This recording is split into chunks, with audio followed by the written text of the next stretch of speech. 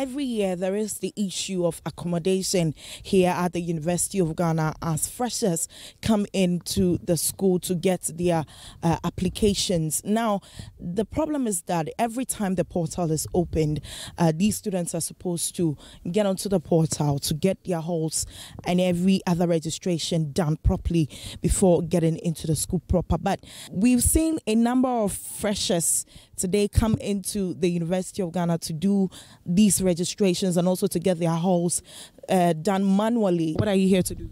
I came to assist my friend to apply to get a hall. He applied and he didn't get a hall, so we're here to work it in person. Okay, which hall is he going to? Commonwealth. Okay, and you applied. Did you visit the portal? Yes, and yesterday I'm sure it was because of traffic. Many people logged onto the site and they were not able to even open it at all. This was around what time? Because I understand it was open at 9. Yes, it was open around 9. And what time did you get on? Around 9 we tried logging in, but it didn't open. Let me engage one. So you are coming into Commonwealth? Yeah. I'm sure you must have been frustrated already. Yeah, because I haven't gotten a hall yet.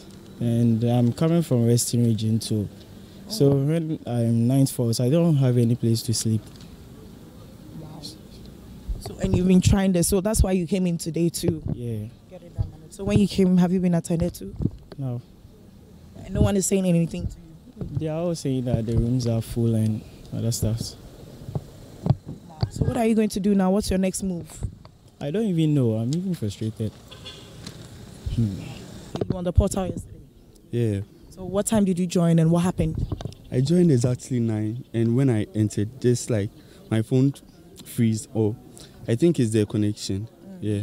So I didn't get to book a room. Yeah. Okay. So what about you? I said Rexford. The same problem he was having. Okay, so you were not also able to get a hall? I want to, yeah. So what are you going to do right now? Now we are stranded. We are moving from halls to halls. Everywhere is full and we don't know what to do. All right, so I'll also engage one of the freshers who is seated here right in front of the Commonwealth Hall. He will tell us why he's here. I had Commonwealth Hall. Yeah. You had it? I had it. Yeah, so I'm now coming to apply for it. Oh, okay. So if you had it, why do you need to apply again?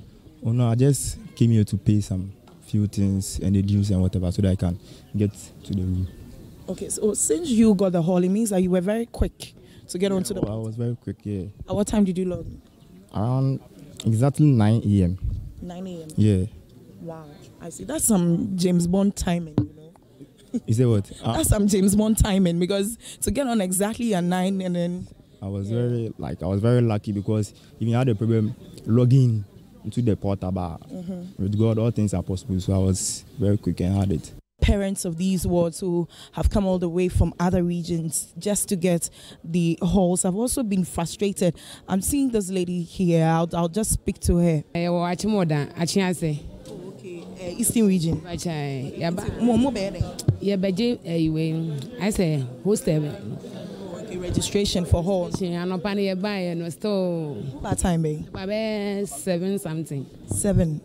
6 to 7. Anopa. And 12 o'clock. Still here. No, Obi the wakasa. Obi ani enkasa. Once a mujina doors and doors so you're close. Say yemfa we mla. Let me. Say bia yenya hostel ni bi nti yenkobo na ye omo hwezo metumi aye bibia fa ho. Nti adena from 7 no moon to me print here. Problem ni wo. No man kan kire. Nti so to me a registration or portal online. Oh yeah. Oh yeah, and almost say a bona ye beba. By 9 e buy and almost say why ma.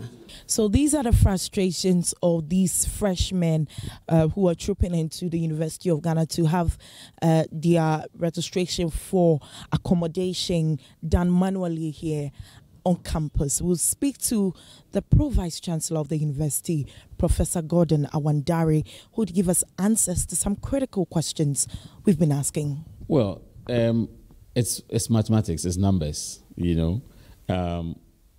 It's almost like you are balloting. It's like a lottery, you understand?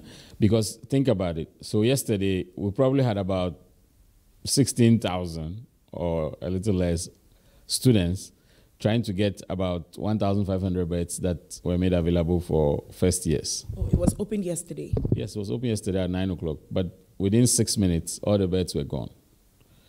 Because it just takes a click. Every click is one bed gone, you understand?